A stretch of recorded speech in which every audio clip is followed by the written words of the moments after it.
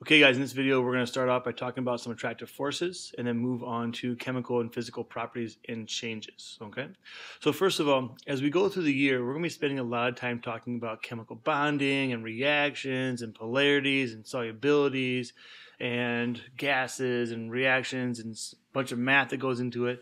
But a lot of that conversation starts off with a basic understanding of what a chemical bond is versus an intermolecular force, okay? So let's talk about those two different things. So chemical bonds, these are things you talk about a lot maybe in biology, in terms of holding things together, breaking apart, you know, ATP, ADP, that kind of stuff. So they're what hold a compound together as part of the molecule, okay? We have two types, ionic bonds and covalent bonds. Okay, you probably have heard both those terms before also.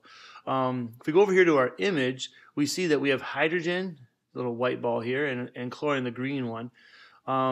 Those two things are held together in a bond. So we made a compound called hydrogen chloride. And what holds that compound together is a covalent bond. It's one of our two types of chemical bonds. So this chemical bond is actually a very strong attractive force that holds these two things together. Okay? It's part of the molecule. It's part of the compound. It's internal. And it is stronger than the intermolecular forces that we see next to it. Okay?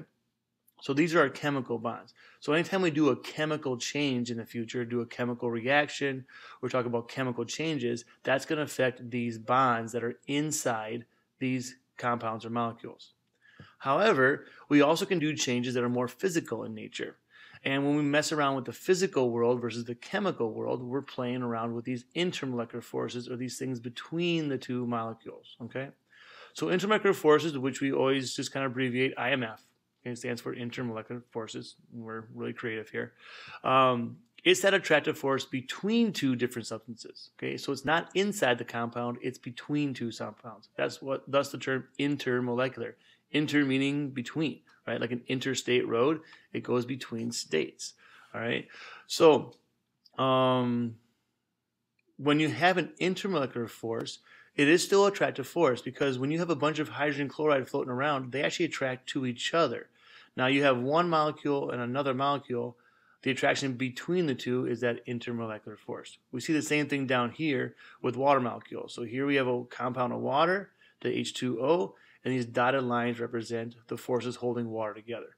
Now we all have seen water before, right? When it comes down to rain, of course we've all seen water, but we've all seen like raindrops. They kind of form these little bubbles, or if it rains on top of like a smooth surface, like a waxed car or something, they form up these nice little bubbles. Well, the reason why water holds itself together so well is because these intermolecular forces help hold everything together. It keeps the drops together. It's also why it hurts me belly flop, because it creates surface tension. Okay? So intermolecular forces definitely play a big role in our world, but it's just not a chemical bond. Okay? So we want to make sure we keep these two things separate. Chemical bonds is our chemical world. It's inside the molecule. Intermolecular forces, more rules, our physical world, and it's between two molecules as we work.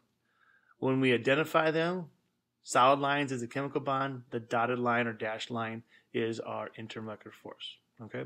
Kind of keep that in the back of your head as we move forward this year, because we'll talk about both and kind of need to have an appreciation of, well, when are we talking chemical and when are we talking physical? All right?